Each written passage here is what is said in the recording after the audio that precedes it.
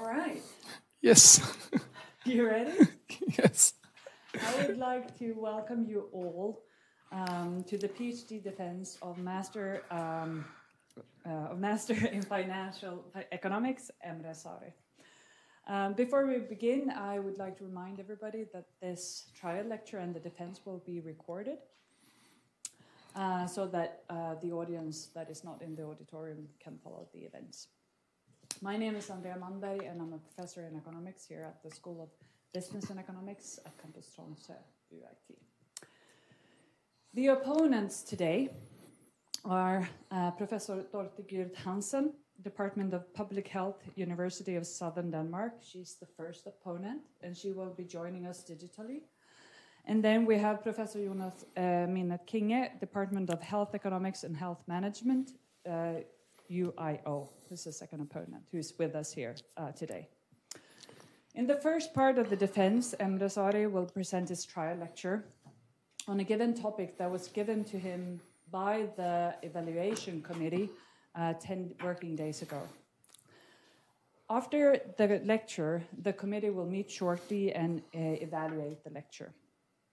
And then we will meet again at 12:15 here to listen to Emre Sari's PhD defense. We ask the audience to be seated before, or that you come back here a few minutes before we start, and so that you're seated when the committee and the candidate will enter the room. But before we get to the defense, it is my great pleasure to give the floor to Emre Sari for the presentation of his trial lecture, which is titled Instrumental Variables in Economics, Current Standards for Validity and Common Pitfalls. Thank you so much, and the floor is yours. Thank you very much.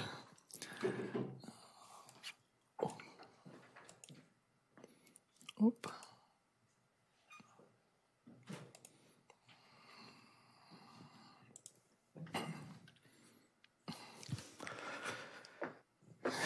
Dear Chair, esteemed committee members, respected colleagues, beloved family and friends.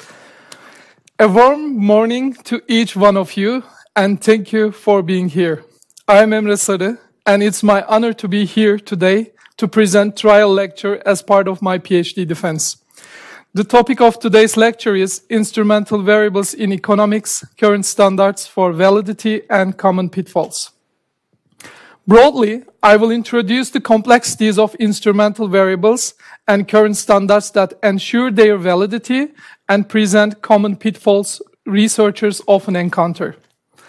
As we delve into econometrics, it's vital to highlight its uniqueness. Angris and Pinchke point out two distinctions between econometrics and statistics.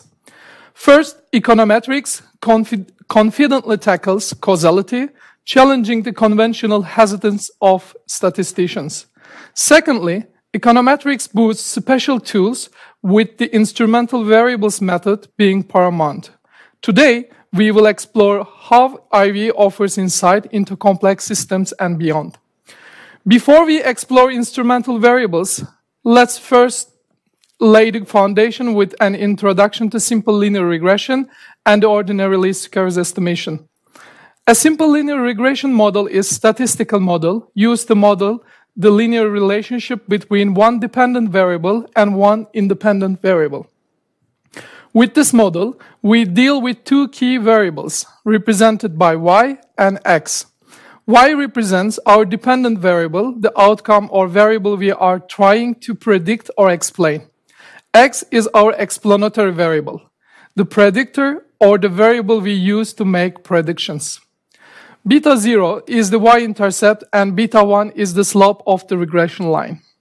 Lastly, epsilon denotes the error term, the difference between observed value and the value predicted by our models.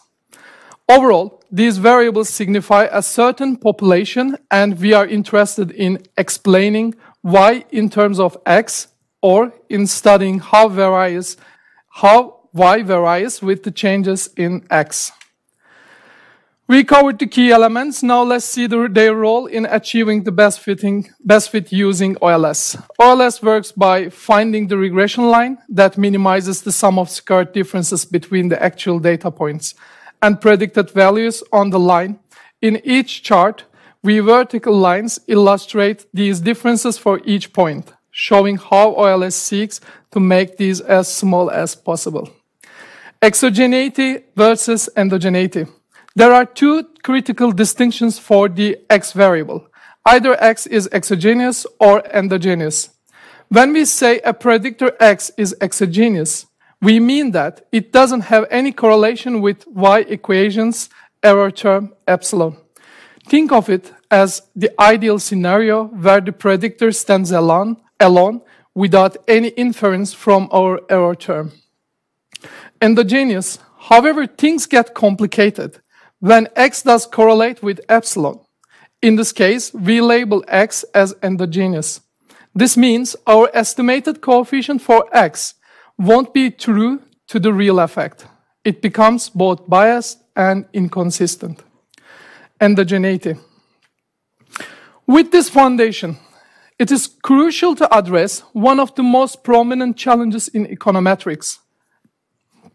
This concept, where an explanatory variable is correlated with the error term, can lead to misleading results and incorrect policy implications. As Bastardos et al. Noted in 2023, scholars often assert causal claims without the proper data or estimation strategies to support them. Let's delve into deeper this. In this figure, I visualize the endogeneity in general according to related figures in Hill et al. Study.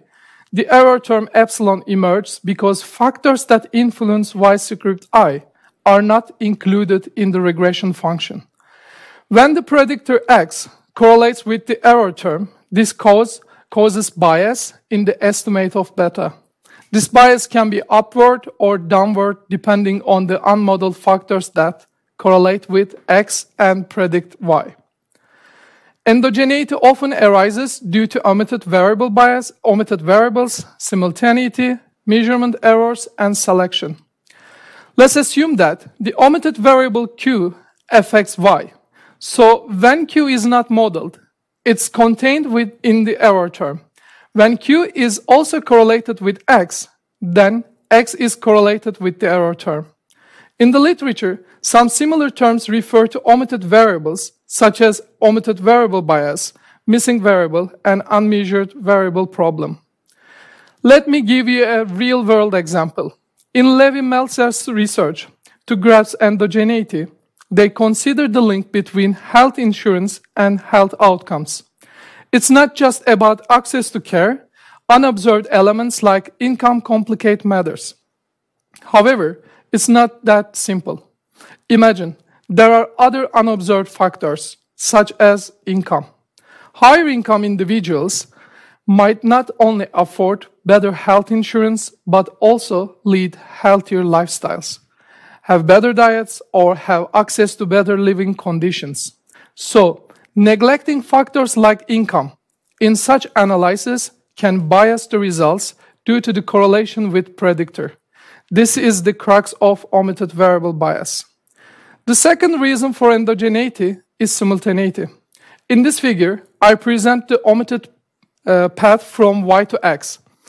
The estimate of how x affects y is biased if y also affects x. Some similar terms refer to simultaneity, such as reverse causality and joint determination. In the study by Daniel Bashka et al., the relationship between grandparental childcare and the health and well-being of grandparents in Europe was examined. The initial assumption might be that childcare involvement leads to better health outcomes for grandparents due to increased activities. However, the possibility of reverse causation is also present, as healthier grandparents may be more likely to provide childcare. This creates simultaneity bias, where the direction of cause and effect is unclear.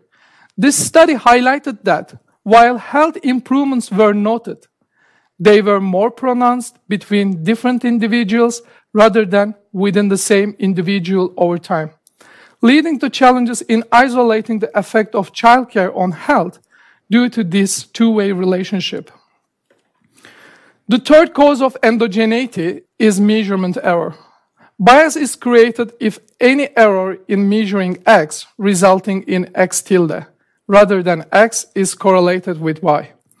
Some similar terms refer to measurement error, such as errors in variables and observational error. Let's consider a real-world example from Edwards et al. Study on the relationship between body and mass index and income.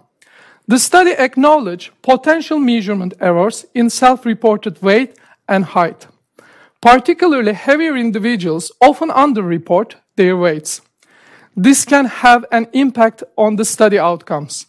In response to these errors, the researchers applied specific correction method, and after this adjustment, their results remained consistent.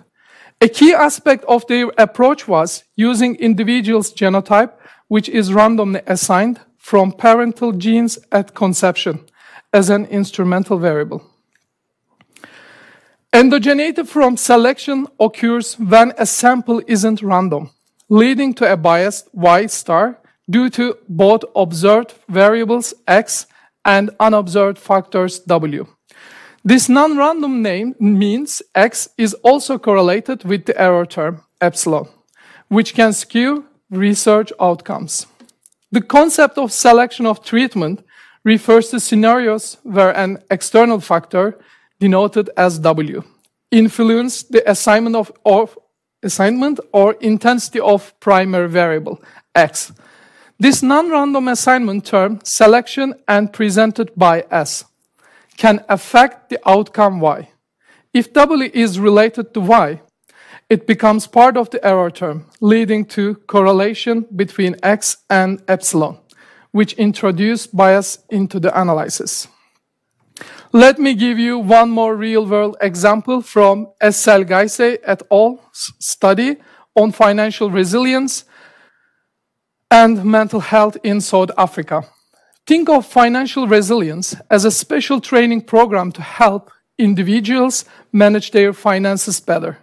Now, instead of offering this program to everyone, it's given to the individuals who have a certain financial background or specific spending habits. Let's call this W. The decision of who gets into this financial resilience program is not random, but is based on their financial background. This chosen method is what we term as selection, symbolized by S. Now, if the financial background has any link to their mental health, it might get mixed up in the unknown factors, the error term. In their research, they have tackled this by employing instrumental variable estimation, ensuring that they compare individuals with similar backgrounds and try to eliminate this bias. It's known that many studies broadly address endogeneity without pinpointing its specific causes. But why does it matter? Because each cause requires a unique solution. And sometimes multiple causes can influence one study. It's essential to precisely identify and address this right cause, ensuring our research is both accurate and effective. Addressing endogeneity is central to econometric research, and there is a suite of techniques to manage this. As presented in this table, the pivotal role of instrumental variable is hard to miss. From the two-step method and dynamic panel techniques to the Hackman models, which I have used in my PhD, these variables are essential in countering biases. So one of the beauties of instrumental variables lies in their adaptability to various estimation techniques. Now, we will zoom in on the instrumental variables. The core concept here is the instrumental variable, a technique in econometrics for achieving reliable estimates when our explanatory variables and error term are intervened. which violates the OLS requirement for exogenous variables. IVs are the solution when an unobserved third variable confuses the effect of one variable on another. They are essential in overcoming endogeneity, which I have detailed earlier. As functionality, an IV acts much like a stand-in or a proxy. It helps present the problematic predictor without bringing along the baggage of endogeneity. By using IVs, we can ensure that the estimates we get are not only consistent, but also unbiased. To be more specific, let's identify the problem. I want to briefly introduce two-stage least squares, the second most common approach in empirical economics after OLS regression. Consider a scenario where the variable we are analyzing, x, has underlying factors affecting it might distort or results due to endogeneity.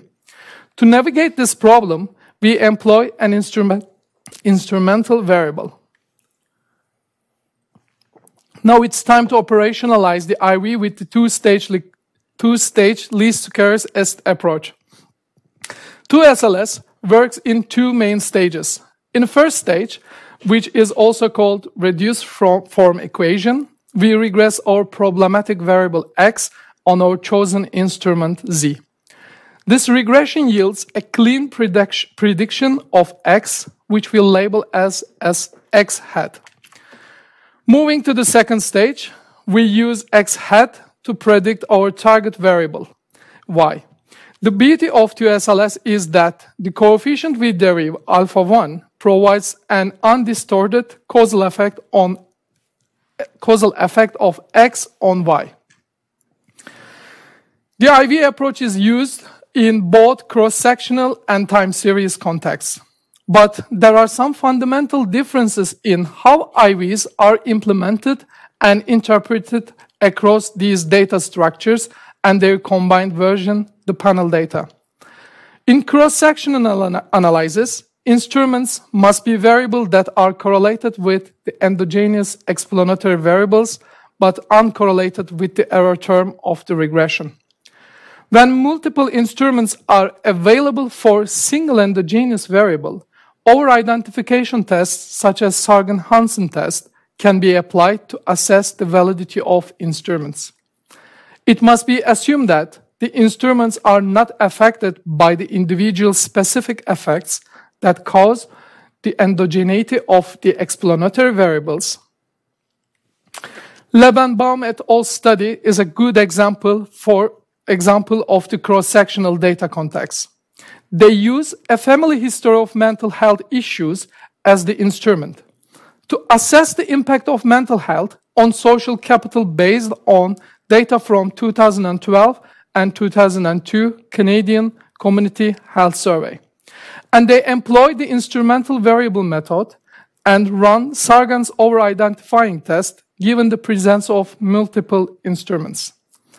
In time series, logs of the dependent variable or exogenous variables are often used as instruments. The assumption here is that the past values influence current values but are not affected by the current shocks or errors, thus satisfying the exogeneity requirement. In the presence of non-stationary time series data that are co-integrated, an error correction model can be used. Here, the short-term dynamics can be treated with IV to handle endogeneity while also accounting for the long-term equilibrium relationship. Time series models need to be content with the responsibility of serial correlation in the errors, which can affect the validity of the instrument.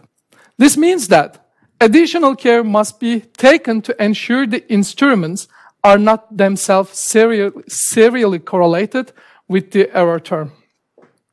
When dealing with the panel data that includes a time series component, additional methods such as Arellano bond estimator or the system generalized method of moments can be used to address endogeneity.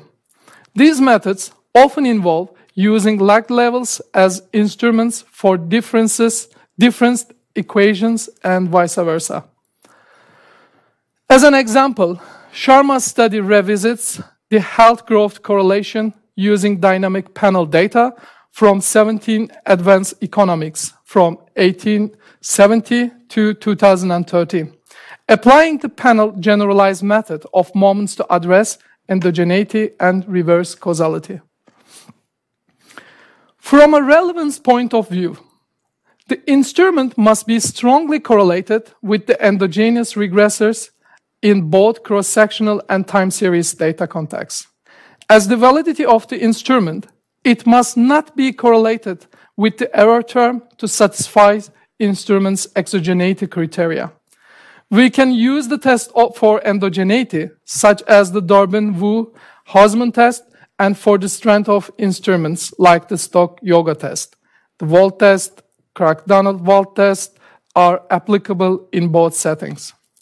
The two-stage least square is a common estimation technique used in both cross-sectional and time series IV analysis. The implementation of IV test techniques varies between cross-sectional and time series data due to differences in data structure, the potential for autocorrelation, and the nature of available instruments.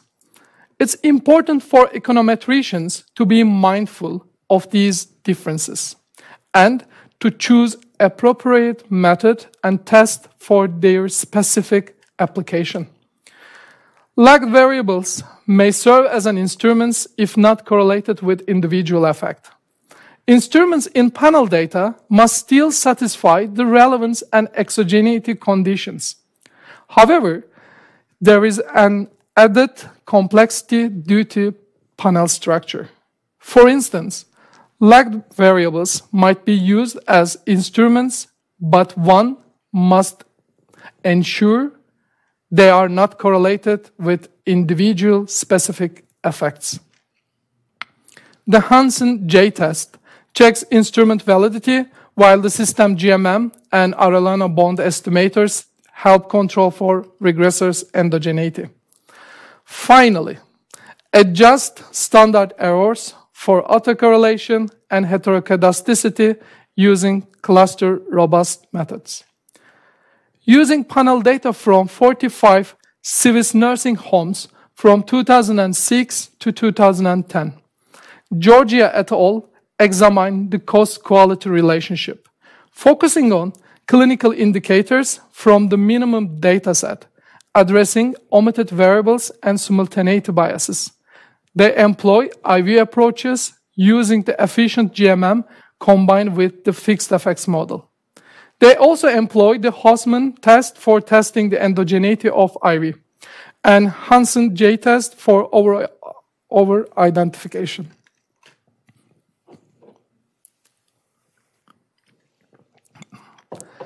I want to touch upon the historical landscape of instrumental variables in economics and present how their validity has been developed over time. And then I will continue with current validity standards. Instrumental variables were pioneered in the 2020s by Philip Wright to tackle causality in economic modeling. Further refined and named by Reir Sol from University of Oslo in the 1940s. They have since become critical in econometrics for handling omitted variable biases and other issues in causal inference.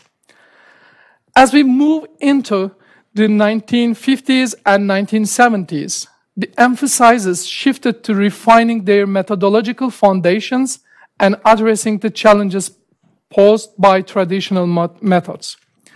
In the 80s and 90s, saw key developments in econometrics with a focus on reconciling differences between experimental methods and traditional methods, using natural experiments for data and improving instrumental variable methods through late to enhance their validity.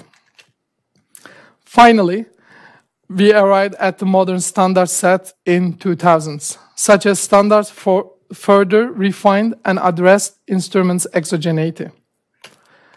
In 2021, the Nobel Prize in Economics honored the laureates for their methodological advancements in understanding causal relationships. It was a testament to the importance of this topic. Now, what are the IV assumptions? Now, I will present conditions for instrument validity as outlined by Angris and Pinchke in 2009 and Bastardos et al. In 2023. Just like OLS regression, IV estimates require certain unbiasedness assumptions. These are linearity in parameters, random sampling, and no perfect multicollinearity. Moving on, there are three cardinal conditions for an instrument to be considered valid. These conditions are relevance, as if randomness or exogeneity, and exclusion restriction. I will explain them in upcoming slide. By defining the relevance condition, it's essential that our chosen instrument Z has a significant correlation with our endogenous predictor X. Why is this important? If Z is a strong predictor of X, it allows us to accurately estimate the effect of X on Y through instrumental variable estimation. But if the instrument is weak, it can drastically skew our results, providing biased and inconsistent estimates, regardless of other conditions being met. Let's talk numbers. Your instrument strength is measured using an F statistic. Traditionally, an F statistic above 10 was considered strong. When you are going through regression results, focus on the F statistic for your instrument Z. A common pitfall? Some scholars argue for relevance just by pointing out Z and X are correlated. This is a misconception. The true measure of relevance is the F statistic for the excluded instruments. Exogeneity, or as if randomness, is that, in a simpler terms, our chosen instrument shouldn't be influenced by other unobserved or omitted variables. It's like ensuring our instrument captures the relationship we are interested in. There are different ways as an instrument can be random. It might be deliberately set by a researcher, such as experimentally randomized instrumental variables result from an unforeseen events, such as wars, or arise from natural occurrences, such as events like gender composition at the first two children, or damages from natural disasters. Testing the as-if randomness of an instrument is though because we can't see all variables. Researchers must defend their choice with solid reasoning and evidence showing the instrument is consistently random across what we can observe. The choice hinges on a strong theoretical argument, as unseen factors may remain unbalanced. The last condition for instrument validity is exclusion restriction. The exclusion restriction fundamentally means that our chosen instrument should affect our dependent variable only through the instrumented predictor. A common pitfall is that many researchers tend to blend the as-if random condition with exclusion restriction. It's essential that we treat them as a distinct criteria. To give you an example, the instrument might correlate with the outcome, but the correlation is acceptable only if it is due to the instrument's effect on the endogenous predictor, and not because of the direct link between instrument and outcome. The exclusion restriction for instrumental variables states that the instrument influences the dependent variables only through the independent variable of interest. While empirical tests like Hansen-Sargen can detect unwanted correlations, they are still not foolproof. The key is to ensure your instrument is theoretically sound and logically justified. All right, everyone.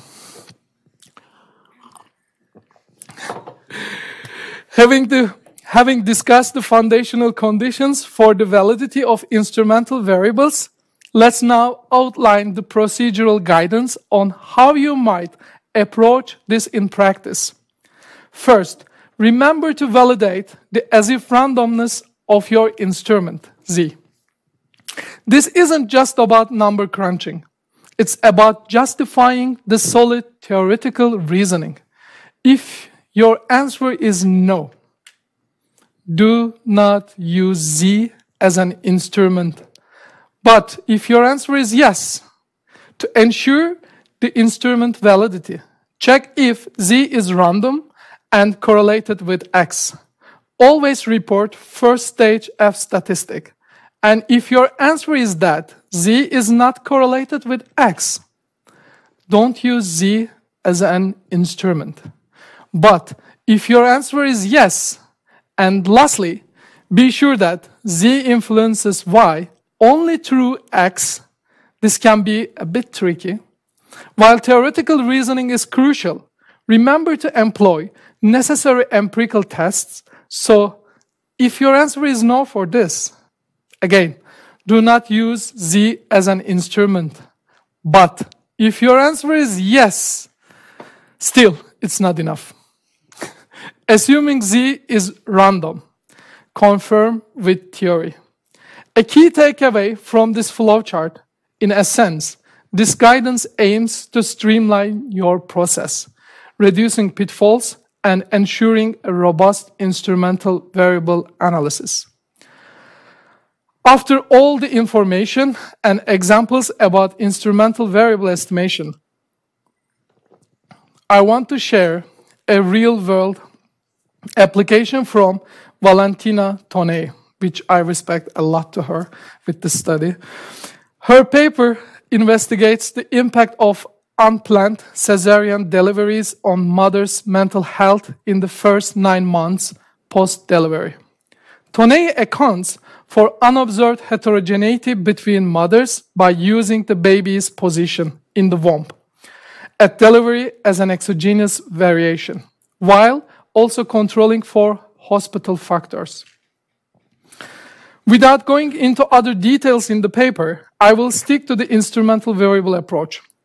In this study, Tonei employs instrumental variable approach addressing potential biases stemming from unobserved mother-specific characteristics. Central to this, the IV of the study indicates whether a baby is in a branch position, feet or shoulders first, at birth. The first regression stage outlined and emphasizing the necessity of 3 conditions for the approach's validity: exclusion restriction, as-if randomness, and relevance. To test the exclusion restriction condition, Tonei provides evidence using a regression model highlighting that only the mother's BMI significantly predicts the branch position of the baby, validating the instrument's exogeneity. Tonei also provides a balance test comparing the covariates of women based on the branch position of their babies, revealing that most variables show no significant difference between the groups while emphasizing the association of age, income, and education with branch position. Tonei here highlights the importance of the instrumental variables needs to differ in terms of unobservable characteristics. So to speak, she is testing for the as-if randomness by using mother's smoking behavior as a proxy and analyzing the residuals from a predictive model. Here we see an example for the instrument's relevance. So Tonei reports F statistics for the excluded instruments of the first stage regression.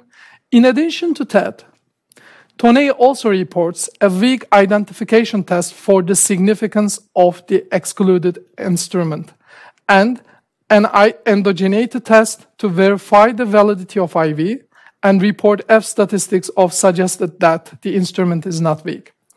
Furthermore, the endogeneity test with a significant p-value indicates that the instrument is indeed exogenous. Finally, In Toney's robustness examination, she examines the model specification by utilizing both bivariate probit and two-stage residual inclusion methodologies. The later, 2SRI, incorporates residuals from the first stage to address endogeneity in the second stage, a strategy also called control function approach. Notably, she employs these techniques as a test to ascertain the sensitivity of outcomes based on the chosen empirical strategy.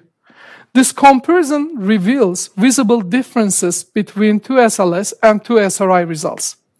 Here, a pivotal takeaway is Toney's transparent communication about her selected instrumental variable methodology and inherent complexities it presents. Now, the common pitfalls. Let's focus on instrumental variables and their common pitfalls. As we navigated the lecture, you have seen recurring challenges. These aren't just passing concerns, they are core hurdles in our analysis. Think of it as choosing a foundation when building a structure. The instrument in our analysis acts as this foundation, and the weak choice can lead to skewed results. A significant concern is when our chosen instrument correlates with overlooked variables, akin to an unseen flaw in our foundation. Such issues can, at times, introduce even bigger biases than basic OLS method. As we move forward, it is essential to critically assess our instrument choices. Weak instruments in IV estimation are problematic. When they poorly correlate with endogenous regressors, it can distort results. This manifests in biases similar to OLS estimates, especially in small samples, leading to large standard errors and potentially misleading conclusions. Brown and Murty applied the LIML estimator in their empirical investigation to deal with such weak instrument issues. In their study, Ren et al. 2020 utilized conditional likelihood ratio tests to verify the relevance of their chosen instruments. Diverging from the empirical domain, Imaye et al. In 2020 introduced a broader perspective with their paper title, A General Approach to Causal Mediation Analysis, shedding light on the non-parametric IV approach, offering a more theoretical insight into defining variable relationships. The integration of machine learning in this domain is also noteworthy. A Golin 2022 study showcased its potential in instrument selection using the least absolute shrinkage and selection operator method. Finally, in an empirical exploration, Chen studied the relationship between health risk perception and beetle chewing, using a Bayesian two-stage approach to account for endogeneity. Engris and Kruger warn against uncritical use of probit and logit in IV first stages due to risk to second stage estimate consistency and the complexities of nonlinear models. Navigating econometric analysis requires careful selection of instruments to ensure their validity and the importance of being vigilant about potential biases to maintain the integrity of the results.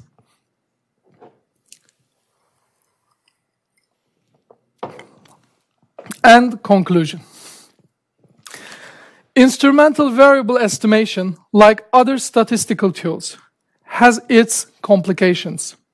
If not used correctly, it can lead to more harm than good. It is essential to ensure the condition for a valid instrument are met. Otherwise, our estimates can be misleading and potentially even worse than simpler methods like OLS. While it is often impossible to eliminate it entirely, using IV correctly can significantly improve the rigor of our causal identifications. The evolution of the IV estimation, emphasizing and changing its robustness, adaptability, and clarity. The summary in this trial lecture reaffirms best practices and points towards promising areas of future research on IV. Before ending this lecture, I want to conclude with a quote from Angris and Kruger. Here, the challenges are not primarily technical in the essence of requiring new theorems or estimators. Rather, progress comes from detailed institutional knowledge and the careful investigation and quantification of the forces at work in a particular setting. Reference and further readings. And thank you for your attention.